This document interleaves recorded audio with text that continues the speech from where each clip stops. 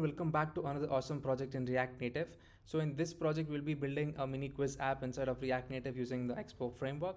So if you find this interesting, please hit the like button and also subscribe for more such content.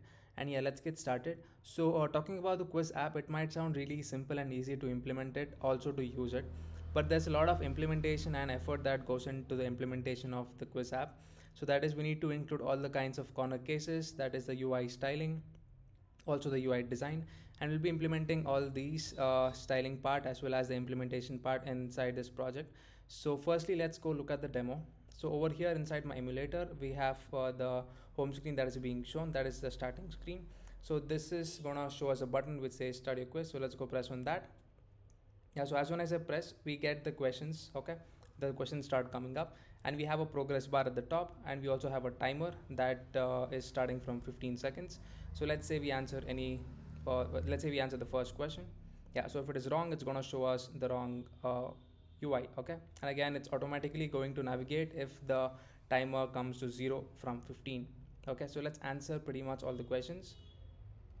Okay, so if it is correct, it is gonna show us the UI design for that particular question, and we have the button to navigate. Okay, so if we do not navigate and if it reaches the 0 timer, it is automatically going to navigate to the next screen. Okay, so again, next question. So yeah, these are pretty much simple questions. So as I told, if it is correct, we are changing the UI design to the tick mark button. If it is wrong, it's gonna show us X mark.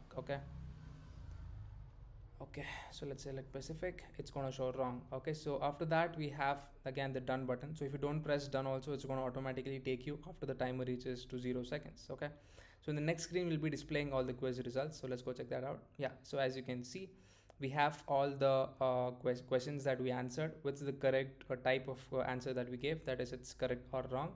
And this is pretty much it. This is simply a mini project that we're implementing. And yeah, that's it about the demo video. If you find this interesting, please hit the like button, and let's see you in the next video. Thank you for watching.